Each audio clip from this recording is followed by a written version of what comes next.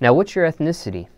My father's African American. He's actually from Chattanooga, and my mom's Italian. She's from North Providence, Rhode Island. So half black, half white? Yes, sir. What's your opinion on Slim Jesus? As a person or an artist? Rapper. I think he's doing what he thinks is cool, what he thinks is going to be accepted for. And I think he's doing what he loves, you know. I can't never knock somebody that's really, if they're passionate about it and they're doing it, I don't care if you're saying the ABCs. If you're saying it passionate enough, then it's like, yo, do your thing, you know. But he's doing his thing, man. Because there's a little bit of controversy with Slim Jesus.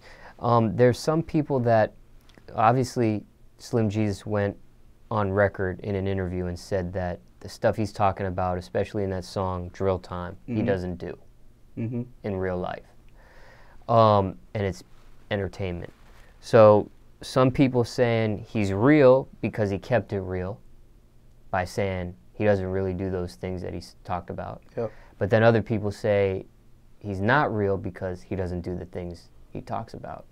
So what's your stance on that? I think it's more just perception, you know, how you choose to view it.